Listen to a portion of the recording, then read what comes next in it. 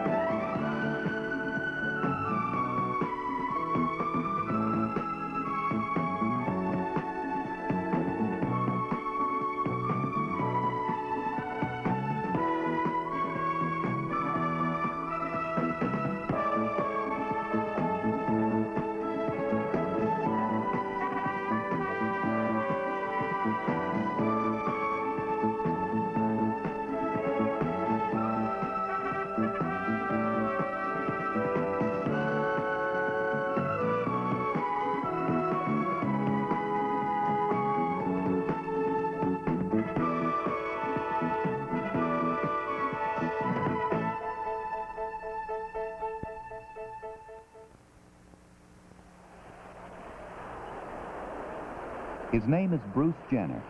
He trains on a beach in Northern California for one of the most important days of his life. But it hasn't always been this way.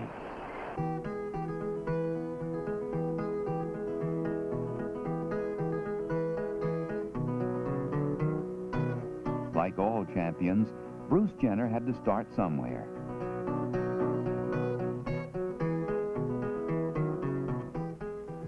Little, he was a very active young man. He was constantly on the move. When it came to sports, in school he would start off in football right off the beginning of the season, and then after football he'd be into basketball, and when basketball was over he was into track, and when track was over he was into water skiing, so it didn't matter what he was in, whether it was in sports or whether it was in school or whatever. He was very, very competitive. As a teenager, Bruce Jenner was a national champion water skier. He was offered a job in a water show in Florida. Instead, he decided to continue his amateur career at Graceland College in Lamoni, Iowa. Though Jenner had accepted a football scholarship, track coach L.D. Weldon saw in the young recruit a potential decathlon man. Well, I was really impressed with Bruce because he'd listen to you. He was faithful in what you were trying to discipline him to do, and he had a desire to just do the very best he could possibly do. It wasn't actually till 1970. I'd been in track and field for about 6 years, and like football and basketball and skiing and everything. And at that point, I decided I wanted to try my first decathlon just to see what happened. Okay. When I did it, I said, this is the greatest thrill I've ever had. I've never, ever had an opportunity to go into an event like that and be so challenged by it. Everything in sports was there that I wanted. It was tough. It was very difficult to train for. It was long. It was involved. And so in that way, after I ran my first decathlon, I said, this is it. This is what I want to do in sports. The decathlon is scored on an international table that awards points in each event. The better the performance, the more points an athlete earns. Jenner piled up enough points to win a spot on the U.S. Olympic team at Munich in 1972. His 10th place finish there was enough to make him hungry for more. This is the greatest experience I've ever been through. I'm very young. At that time I was 22 years old. I had only run a decathlon for a couple of years. I thought I had a lot of areas where I could improve myself. I felt like I wanted to come back to 1976 Olympic Games.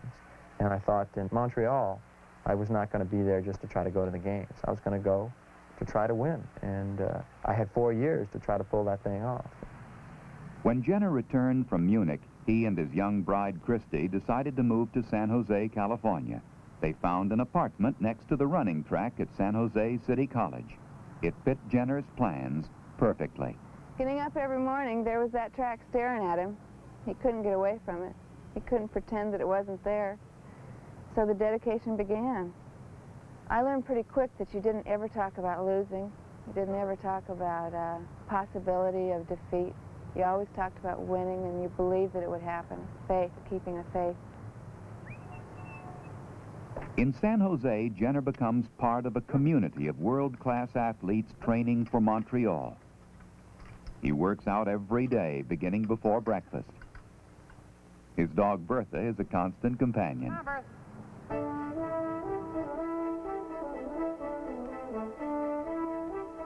Most track athletes concentrate on a single event. Jenner can afford no such luxury. He must work on 10, honing his technique, building his strength, improving his speed and endurance. This is no part-time job. He spends 6 or 7 hours a day on the track. In the rest of his waking hours, his thoughts are never far from Montreal. He runs hundreds of miles, and each one brings him just a little closer to a gold medal. 16-1, Bruce. Not too bad. Snap it up next time. He also finds friends who are training for some of the same dreams, including Vince Stryker, another young decathlete. Together, Jenner and Stryker put in the time, run the miles, and lift the weights. The hardest part about this is trying to get the weight up on top of you, okay? Put them on your knees, and then lean back and kick one leg and the other leg right, sort of one right behind each other, and get it up, okay? Let's do a couple here.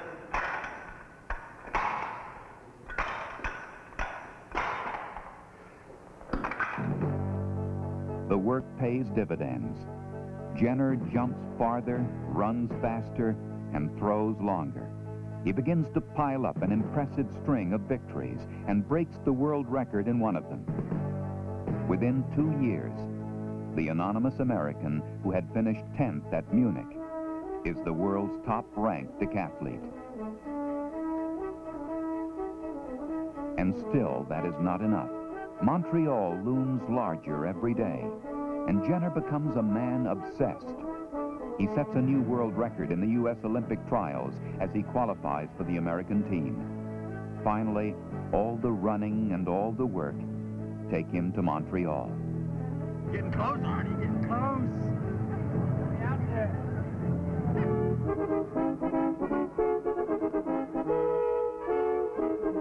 July 17, 1976.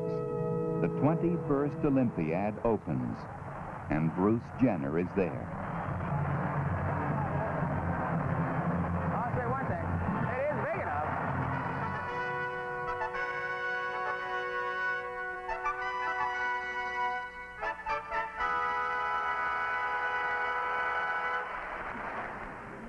But after 12 years of training, Bruce Jenner must wait nearly 2 weeks more before his time to compete. Time for the pressure to build. Time to think about the Russian Avilov who has returned to defend his title.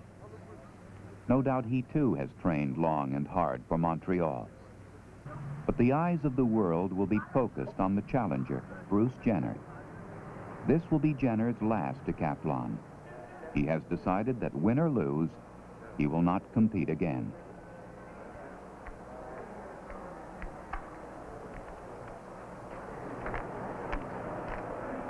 Good morning, ladies and gentlemen. We welcome you to the 6th day of the athletics competitions of the games of the 21st Olympiad. It is a confident and well-rested Bruce Jenner who comes to the starting line in the first event, the 100-meter race. But if the excitement does not show on Jenner's face, it is evident on those of his family and his friends sitting in the yellow T-shirt section. To them, he's already a champion. The 100 meters is such a cold and heartless event because it is so short. It's only one race. It's over in a little over 10 seconds. Because it being that one chance, it's a scary event. On your mark. If you make a mistake at any time within that 10-second period, it's going to cost you valuable points. It's 26 points for every 1/10 of a second. Set. Right. Come on, Bruce. Looking good. Looking good. Looking good. Looking really good. He's right next to that. Jenner sets a personal record in the 100 meters. He's off to a good start as he goes into the long jump. The decathlon is a very personal event. Each event you have what we call a PR, which is a personal record. If you know what these are, and you try to push yourself to that maximum every time, you're going to come up with a very high decathlon. If there's, let's say, 25 competitors in the meet, there's 25 little track meets going on. Everybody is trying to do their personal best time and their best performance.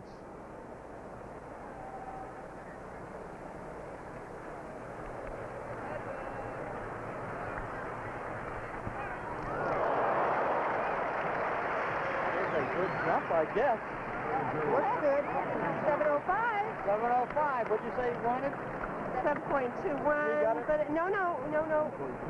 It's still not as good as you want. In the long jump, each competitor gets 3 tries. The points from the longest one are added to his total score. His second jump is better than the first, but not as long as he would like. He has one more chance.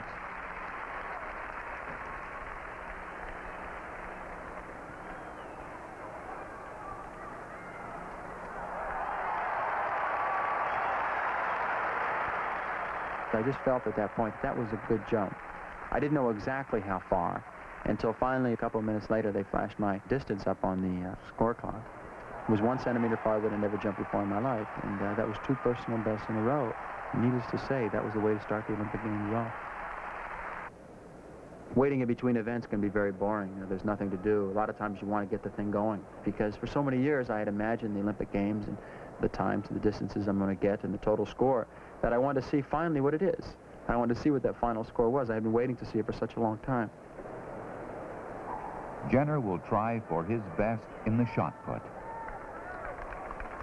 The shot put for me was probably one of the most exciting events of them all, because 1 week before the Drake relays, back in April, I had injured my finger when the shot came off the back of my hand and I pulled the tendon in my hand. It caused an awful lot of pain, and also caused me not be able to practice that event for months and months before the games. So I didn't expect a big throw. I expected to throw around 47 feet. Right before I threw that last throw, I thought to myself, I'll put that little finger behind it, because I got, 50, 60 years to let this finger recuperate after this meet is over with. And I just let it go, and luckily it didn't hurt that much. So I threw farther than I'd ever thrown before, and that was my 3rd personal best in the world.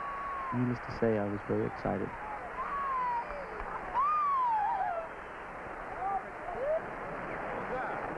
In the high jump, each competitor jumps at increasingly difficult heights until he misses 3 times at any one setting. The high jump is always a fun event. If you're rested up enough before the event takes off, you're going to jump very high.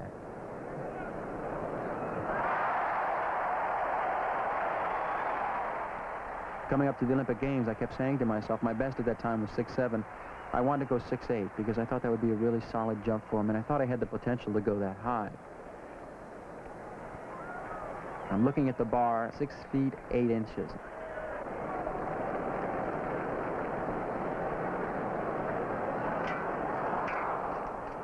I should be able to clear that bar. There's no reason why I shouldn't. I'm in the best shape. I'm stronger than I've ever been, and I can be able to jump higher than I've ever jumped before. It came down to my third attempt. I took the approach, and I remember having a good solid run at it, and I had good speed, and I took off.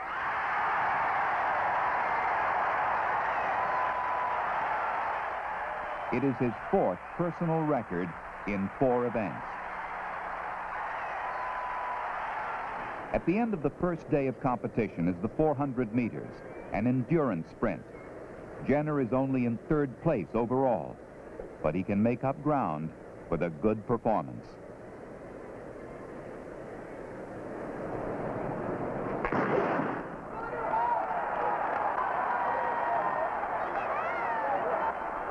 When you're out there on the track, it's a very lonely thing. Even if there's thousands of people in the stands, television cameras everywhere, 20, 30 other competitors down on the track, you're very lonely because you personally have to come up with the best performance you can get.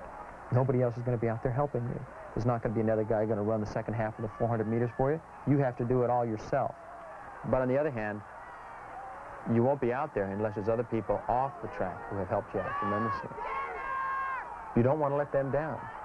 It's a lot more fun to end a meet a winner than it is to end a meet in 2nd place. Jenner wins his heat in the 400 meters with a time of 47.5 seconds, another personal record. The first day of competition is finished. Jenner is still in 3rd place, but well within striking distance.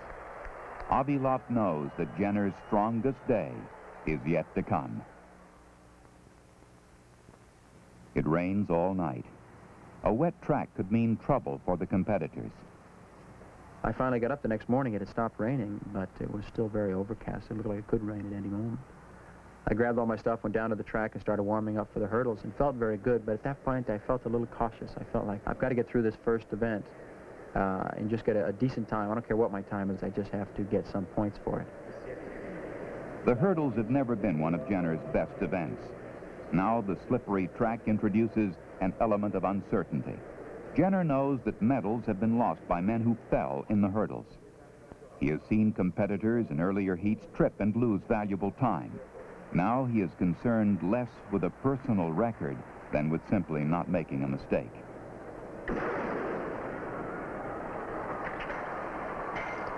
Jenner gets out very well. Bruce is getting over the hurdles. He's not banging his legs on the hurdles. He hasn't knocked one down yet. Skoronek of Poland wins it. Jimmy France is 3rd, and Jenner gets a solid 2nd. Looking for Jenner's time now, it's 14.84. That's 866 points for Jenner. He has done what he wanted to do. He holds on to 3rd place. The 4 events which remain are Jenner's strongest, beginning with the discus. The discus is an event that's a very easy event not to do well in because it's a very technical event. It's a spinning motion, and at any one point in that spin, if you don't have your feet put properly in the right position, right underneath you, and a good base, the discus is not going to go far. Jenner's first throw travels over 50 meters. The second falls short of that. He prepares for his 3rd.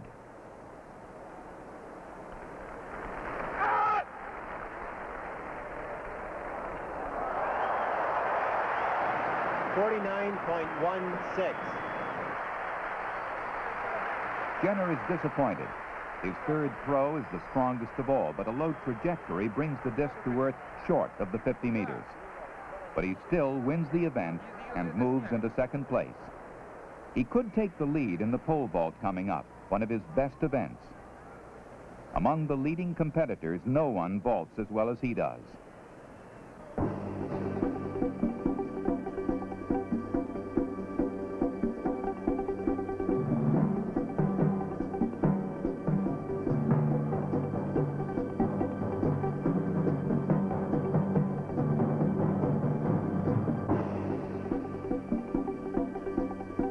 The pole vault is a fun event. There's no way you can get around it. It's fun to come running down there and plant the pole and go hopefully 16 feet in the air and come down in a nice big soft pit, if everything works out well.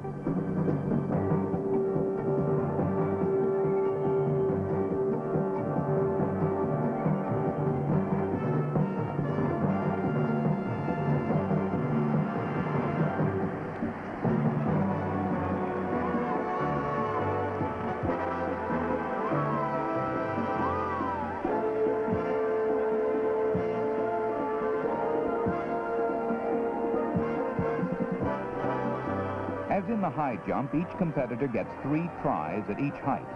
The higher Jenner can vault, the more distance he will pick up on the rest of the field.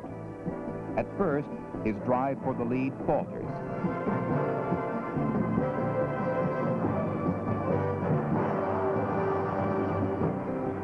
But Jenner is at home in this event. It was the first track and field specialty he ever tried as a schoolboy, and he has come to rely on it over the years.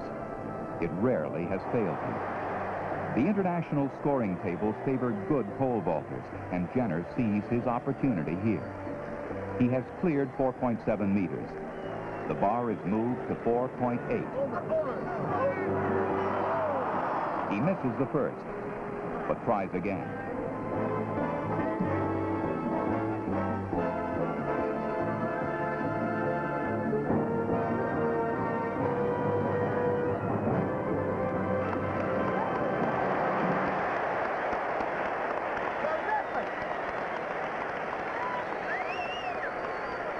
Jenner's best is 4.8 meters, nearly 16 feet. After 8 events, he is finally in first place. The gold medal is within his grasp as the competitors move to the javelin.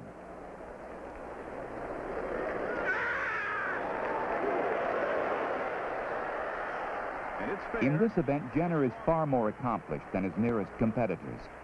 His third throw of 68.5 meters not only increases his first-place lead, but also puts him close to a new world record. Millions of people around the world are watching his triumph in living color and instant replay. Good rotation. A good, strong throw. He's inching. Only the 1,500 meters remains. At that point, I started thinking to myself that this is almost over with. I had trained for 12 years of my life, and I've got one event left. I started getting very choked up at that time. I started thinking about what a great time in my life this is, and how much time and energy I had put into it. And it was going to be over with just in the next 15 or 20 minutes. The 1,500 meters, for a lot of decathlon men, has always been drudgery. They've always hated to try to do something like that. I always enjoyed it. It was the most challenging event in all of the decathlon. The gold medal is almost a foregone conclusion. Barring total collapse, Jenner will win the decathlon. He seems assured of a new world record given his abilities in distance events. But the Russian, Litvinenko, the second-place finisher 4 years ago at Munich, bursts into the lead. What could be an anticlimactic race turns into a classic moment in Olympic history. Jenner begins to chase after the lead. Though Litvinenko is out of the running for a medal, he picks up his pace as Jenner closes, and the final few yards become an exhibition of pride and pure competitive spirit. Jenner has done it. He has a new world record. The first man to score over 8,600 points in a decathlon. The crowd going bananas. The American has done it. Bruce Jenner wins the gold medal. What a competition this has been. Jenner's 2-day performance here in Montreal is worth remembering, not just for its sheer athletic brilliance, but for much more. For the truth is that Bruce Jenner was not the fastest nor the strongest competitor. His triumph is not so much a triumph of body as of the mind, the spirit, the will. For the decathlon is like a brick wall. But for 2 days in July 1976, Bruce Jenner got to peek over that wall.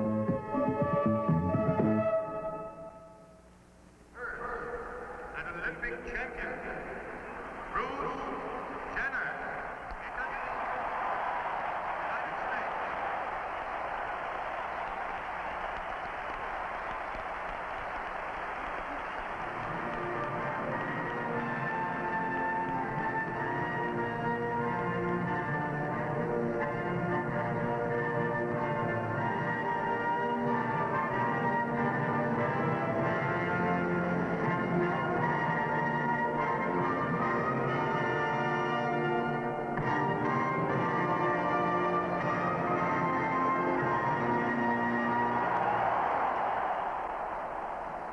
The unknown in Munich had become a national hero and an international figure. He had achieved his ultimate goal, and now his words were important to other young athletes who wanted to do the same. When competing, often you feel good during your event, but have you ever felt like dropping out of a race when you're competing sometimes? Because, you know, we all have ups and down days. Have you ever felt like that? Well, I never really felt like, well, a couple of times I have to say yes, I did feel like dropping out of a race. And in fact, I did drop out of a race once. It was in a quarter mile. It was in like an all-comers meet, and I just couldn't get into it. And right in the middle of the race, I said, why am I doing this? And I just pulled off because I was very tired from workouts, and I just wasn't physically or mentally into it. You're always going to have down times. There's no way you can get around it. You've got good days and you've got bad days. But it seems like in the back of my mind, I always had a dream, and I always wanted to be able to fulfill that. One thing that you always do is you'll always doubt yourself. Even if I had run a great decathlon, I would train all year long the next year, and I knew I was in better shape. But you always doubt yourself. Can I bring that performance out of me on that day? And it's a very scary thing, and it just, with experience, going through that experience a few times and learning about yourself and how you react under the pressure situations, it's going to help out quite a bit. But you just have to keep your chin up and keep plugging away. Look at it as a very long-range goal, not as a day-to-day goal. I thought it'd be very sad to see it all go because it was so much fun, and it was my whole life at that time. I just didn't want to compete just for the fun of it and just do mediocre. If I'm going to be in it, I want to go all the way with it. I think that's what it's all about. I learned that the only way you're going to get anywhere in life is to work hard at something. There's no way you can get around it. I don't care if you're a musician, whether you're a writer, whether you're an athlete, whether you're a businessman, whether you got your own business. There's no way to get around it. You've got to put the time in, and you've got to work very hard. You've got to learn a lot of things, and you have to experience things. The one thing I always want to have in my life is to always be challenged by something. Always have something out there that I'm looking forward to doing. If I have a goal or a challenge out there that I'm looking forward to, I feel like I'm always moving ahead in my life.